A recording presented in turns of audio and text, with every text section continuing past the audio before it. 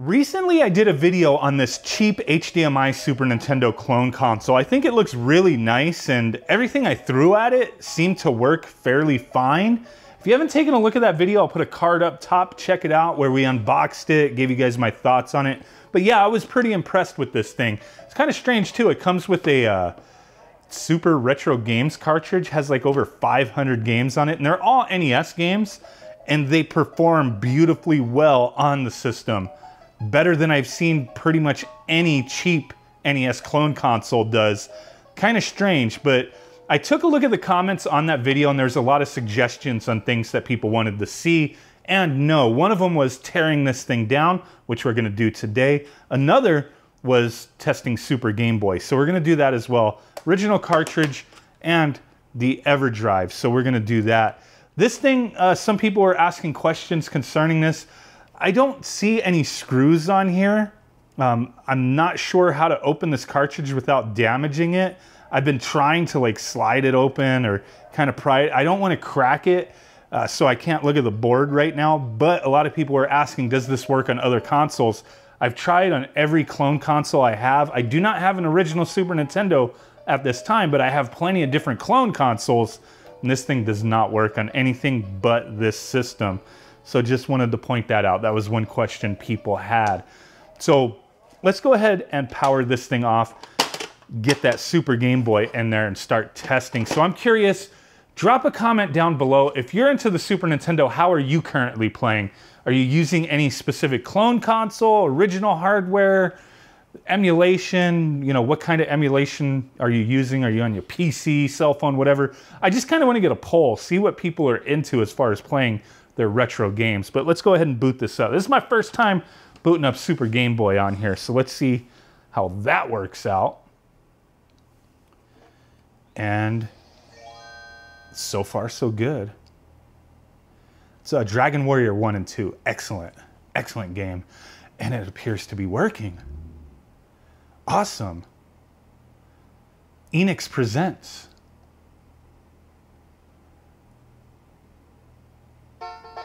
Oh,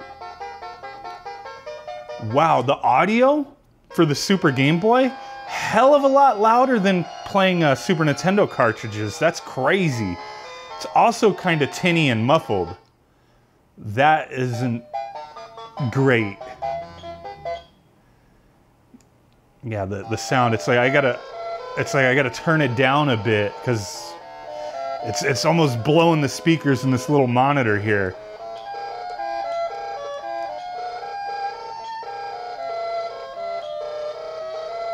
Let us meet again, brave CAC.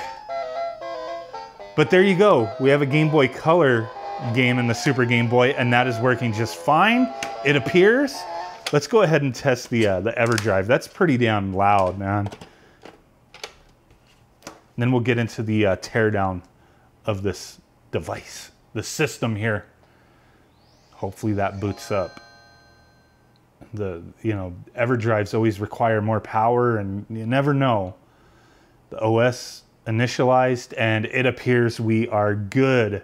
Sweet. So yes, we can use the Super Game Boy with original cartridges that are compatible with it, and the EverDrive loading up games that are compatible with it as well. So all Game Boy games, and then certain Game Boy Color games and games that, you know, were set up for the Super Game Boy. Let's go ahead and check this out.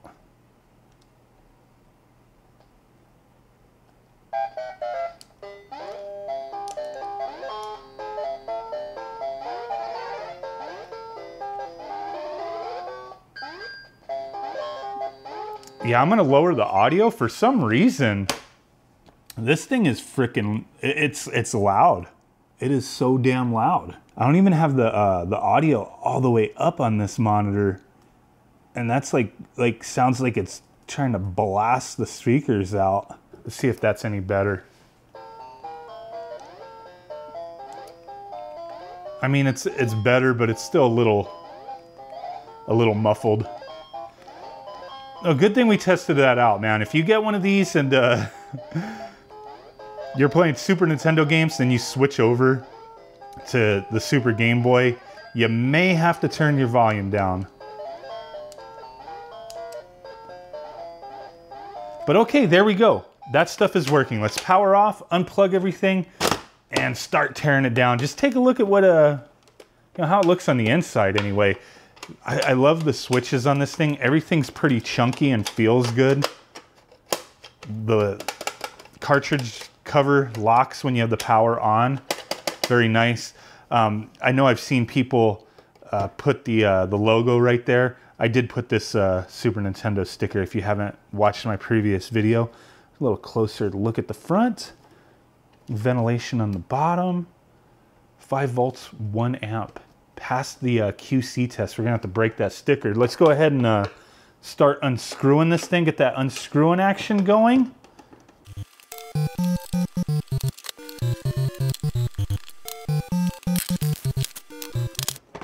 All the screws are accounted for. And let's go ahead and get this thing up. There's the inside, the mechanism for locking in the cartridges, the eject, the reset, little spring action there, the light pipe for when you're powered on. Not too bad looking on the inside here. Decent quality plastic. I mean, that's kind of unusual for devices like this straight out of China. Wow, so there's not really like, there's not a lot going on here.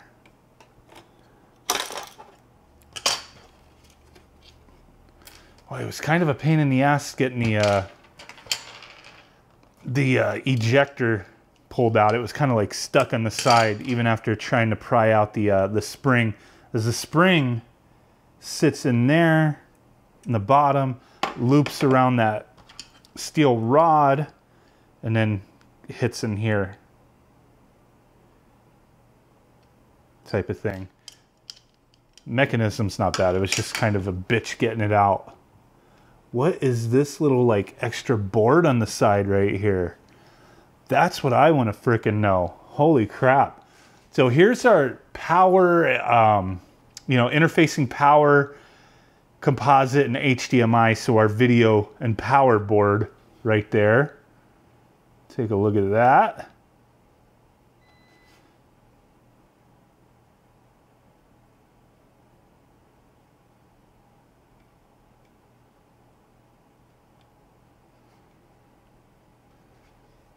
And then here is our main board, essentially the Super Nintendo, our cartridge interface, all of our chips, TCT 975, 976, 978, and then some NEC chips in there.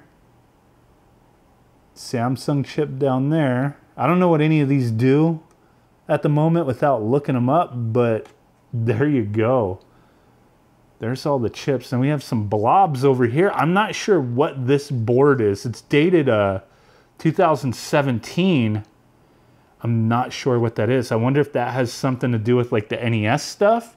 Maybe like, I'm wondering, because nothing here is really unusual for the most part, but this. Like we have our controller interface up here. Everything's ribbon cabling into this. Really, there's nothing underneath the board as far as chips or anything. It's just everything's on top there. So that's the unusual thing. So I'm wondering if maybe this is like an NES on a chip type of thing, like a miniaturized NES. I don't want to like pull it off of there, but I'm curious if maybe that's an NES.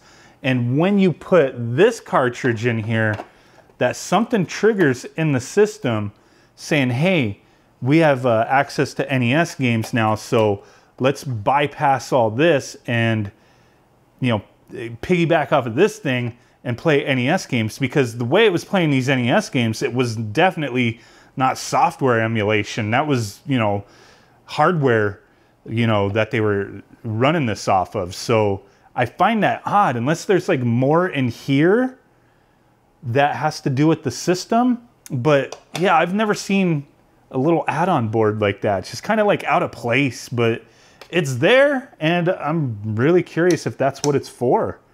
It could be. So there's the inside of this thing. Appreciate you guys stopping by, checking this video out. Means the world to me. If you want to help the channel out, take a look at my online shop, madpixelshop.com, where I sell previously reviewed items, stuff from my collection. It's part of, you know, what helps me to keep going. But you guys just showing up, commenting, hitting that like button and subscribing helps me out more so than anything. So that's greatly appreciated. But I do got to plug my shop every once in a while. So thanks for hanging, guys. And I will catch you on the next one. Peace out. Big ass blurry thumb butt like Bigfoot in your face. Bye-bye and boom. Bye.